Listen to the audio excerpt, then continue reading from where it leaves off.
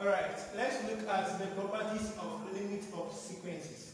So we are going to look at the first one, which is uniqueness of limit of sequences. Now, to say it's unique when the limit of this a of n is equal to a doesn't mean that it's what? Unique. It needs to be what? To be proved. Even though what you are saying is true, but it needs to be what? To be proved. Alright. So that is the whole proof there, and there is a small part to be added up. Alright, so make sure you write it well. Very good. So now, to prove, we have the types of what? Proof. We have already looked at it, and we know that we prove by contradiction, we prove by contraposition, and we prove by mathematical what? Induction. So we are going to prove this by contradiction. And by contradiction, we are going to say that the limit of this is equal to a, the limit of that is equal to b, where a and b cannot be what? Equal to. So we are saying that a cannot be equal to what? B. Alright, let's see. So a is greater than, if a is greater than b such that this is true. And if this is true, that means that a is greater than what? B. Because what we are saying is that when you subtract b from the a, the value that you get should be greater than what? 0. That means that a is greater than what? The b. Very good. So let's take these two conditions or definitions. If given that this exists for all natural numbers such that all n is greater than what? The natural what? Number, then this is what? True. Alright. So here it's like we are taking it on the left hand side and what? On the right hand side.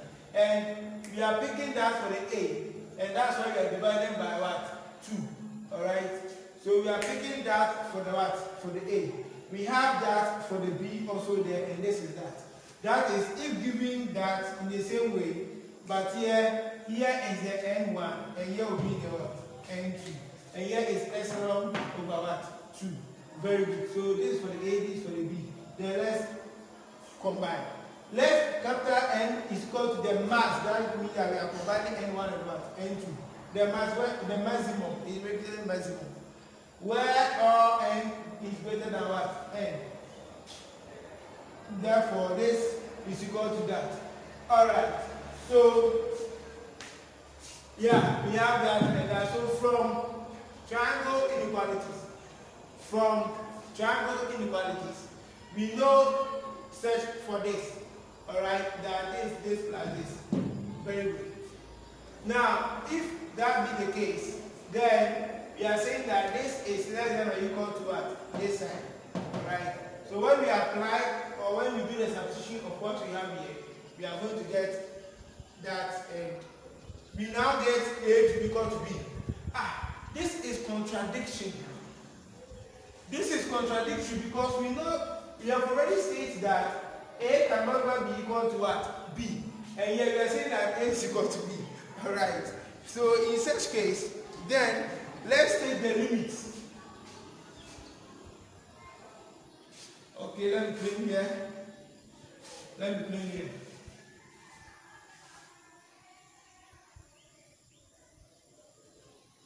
So we take the limits. So when we take the limits as n approaches infinity of a of n is equal to a, then we take also the limits. So therefore, then we take the limit as n approaches infinity of a of n is equal to what? B. Then we can now say that here we say a is now equal to what? The b. So this makes it what? Unique. This makes it what? Unique. So this is just a proof to a uniqueness of limit of sequence. So in case you are asked to, but I'm not sure you'll be asked to do that. Alright, so depending on your instructor, to prove the uniqueness of limit of sequence, this is what you are demanding to do. Alright, let's look at the second property, and that is the sandwich or the sequence, the squeeze theorem. The squeeze theorem is the same as the sandwich sequence. So let's look at the sequence, the sandwich or the squeeze of limit of what? Sequence. That is the second property.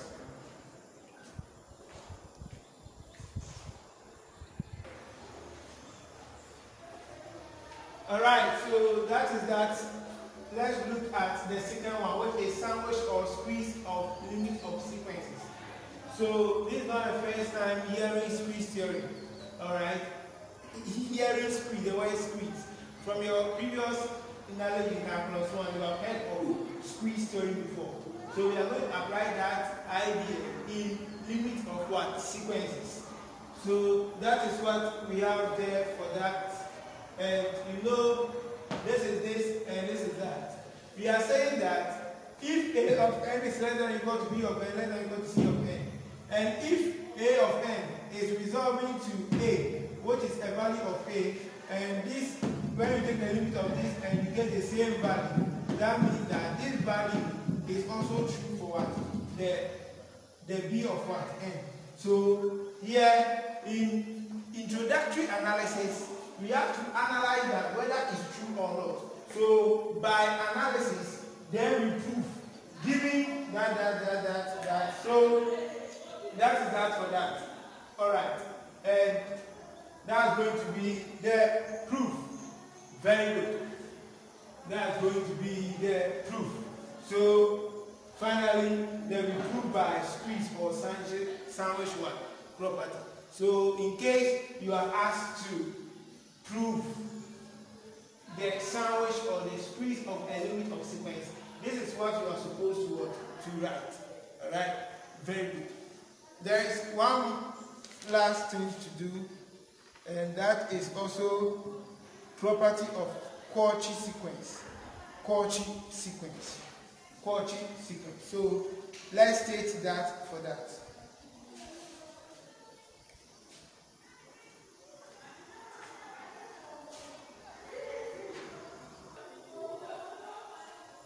Alright, so looking at the third property, we're supposed to be like that, the last one, which is Cauchy sequence. Cauchy sequence. So have that.